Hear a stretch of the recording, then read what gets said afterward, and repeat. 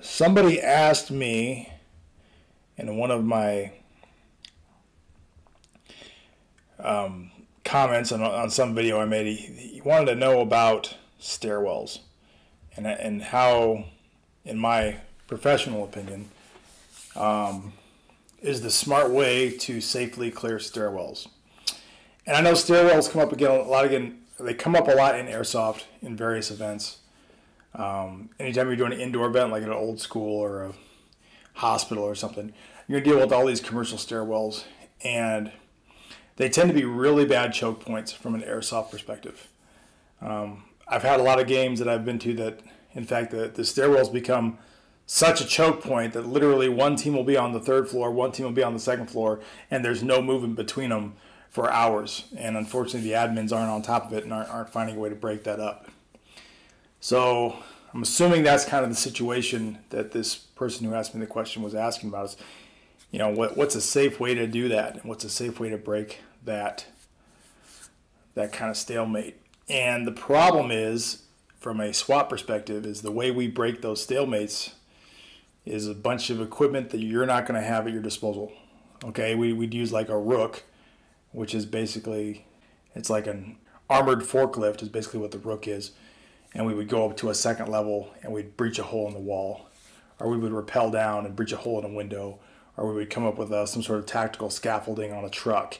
And we'd go up there and, once again, breach a hole in the wall. Either way, we would make a hole in the second floor, whatever floor we had to do, or we would rappel down maybe 2 floors above where we had to go. We'd break in a window, breach, get our equipment there, and then fight down instead of fighting up, so we had 2 angles, whatever. We'd find a way to do it. In SWAT, the way we clear stairwells, there's a technique, but it's not when you know someone's there, when there's a known threat that's a known bad guy engaging you from that position. We wouldn't even try to tackle that. We'd find another way. Like I already said, we'd go to the second floor or whatever. The way that we clear a stairwell is more like, hey, it's unknown or low threat, and we're just traveling up these stairs. Okay, now there's several different kind of stairwells to talk about, and residential and commercial are very different. In fact, modern residential is completely different than older construction. Older construction, you got a lot of open stairwells. Okay, so like the basement. Oftentimes when you drop into an unfinished basement on an older construction house, it's what we call open stairwell. There's no walls on either side. You're totally exposed. For the life of me, I have not been able to figure out a safe-ish way to clear those. You're very exposed. Anybody down there can take a shot at you as you're coming down those steps. There's just no safe way to do it. You can call people up to you, but if nobody answers, the bottom line is somebody's got to go down those steps. I prefer to go down quickly rather than slow, but that's just to make me a faster target, I suppose. I mean, you can use a ballistic shield to kind of help, and we do, but at the end of the day, it's extremely dangerous. We prefer to fight down rather than fight up for 2 reasons. One, when you go down steps, you can see your feet, and you don't think about when you're going up and down steps, but most people kind of look at their feet when they're going up and down steps. So if I'm going down steps and I'm fighting down and I can see my feet in my peripheral vision while I'm clearing corners, it's a huge advantage.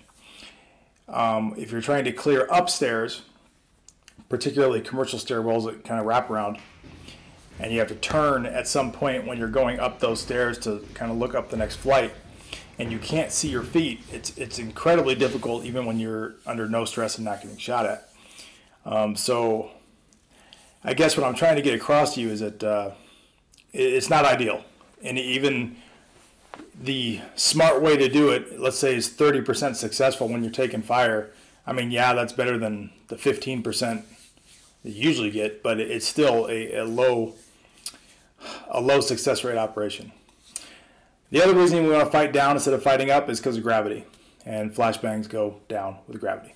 I can't tell you how many times I've been clearing up some stairwell, and somebody throws a flashbang, and inevitably it bounces off the top step, comes right back on the team, and it blows up right on us, which is fine. We're trained to do that, so it's not the end of the world, but it's not ideal.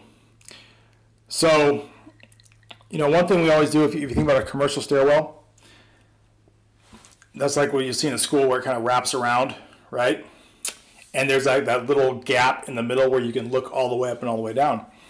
Now, traditionally with what we do for training is we'll post somebody on that first corner of that stairwell, and they'll hold up, okay?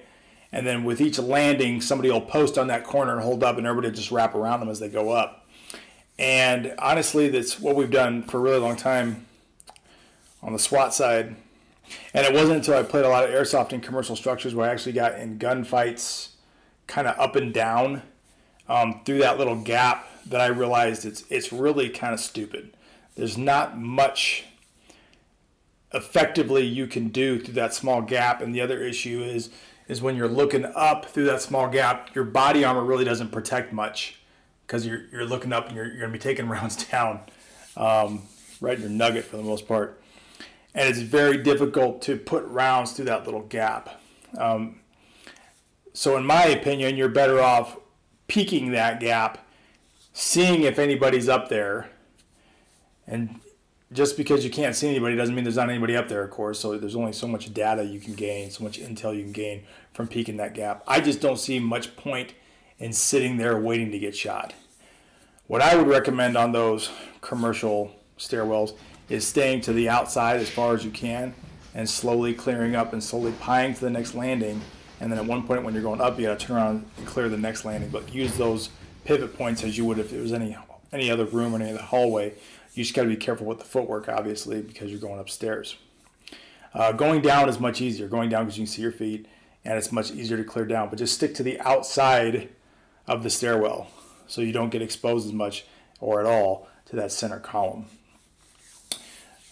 Closed stairwells are a little bit easier. Closed stairwells are ones where there's walls on either side of you. Very easy. It's basically a hallway.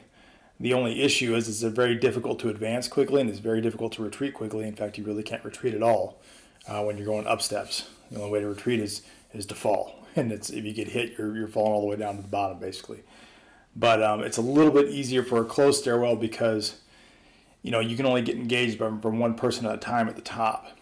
An open stairwell, whether you're going up or down, multiple people can engage you, and there's really nowhere to go and you're fully exposed. I mean, it is a nightmare situation from a tactical perspective, and that's why if we knew there was somebody out there or we knew there was someone at the top or at the bottom that was going to shoot at us as soon as we were exposed, we wouldn't go because it's a no-win situation. It's just not going to work.